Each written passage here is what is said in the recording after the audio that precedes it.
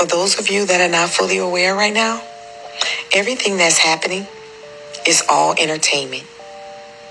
It's the distraction entertainment. What is it keeping you from?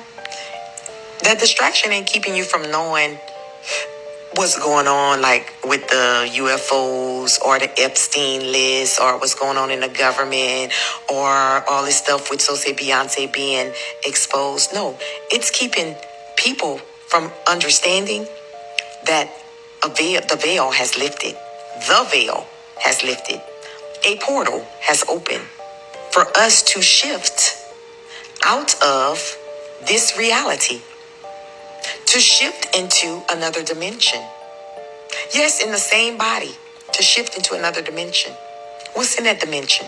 A whole new world, a whole new life, a whole new beginning, a reset that's filled with abundance, peace, love, joy, wealth, health. And it required us to shift our frequency. So those of you that feel detached, it's like you're detached from everything. Yeah, it's because your higher self is going to shift you into that new reality. So y'all know that saying, out of sight, out of mind. The people that's stuck in the 3D, like for us, even we won't remember them and they won't remember us, because we'll be on the other side enjoying our life, living like kings and queens, living free in the mind, body, and soul. So all those people that told you were crazy and you stopped believing all this stuff and you shifted. Oh yeah, it's gonna be out of sight, out of mind. And this is why a lot of you been getting messages to trust yourself, to keep going, to not get caught up. See, what most people don't know is that everything is run through energy. Okay.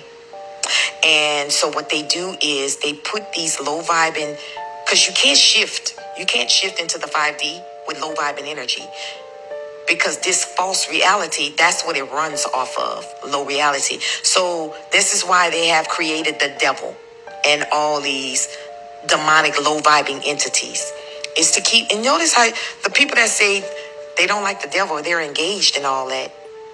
There's a lot of people that is engaged. Let me tell y'all something. Disconnect and focus on shifting to this new reality, because the veil is going to come back down and the portal is going to close. And I have not been shown when it's going to close. But I'm telling you, there's a new reality that's waiting on you. But guess what? You have the free will. You can keep engaging in this world or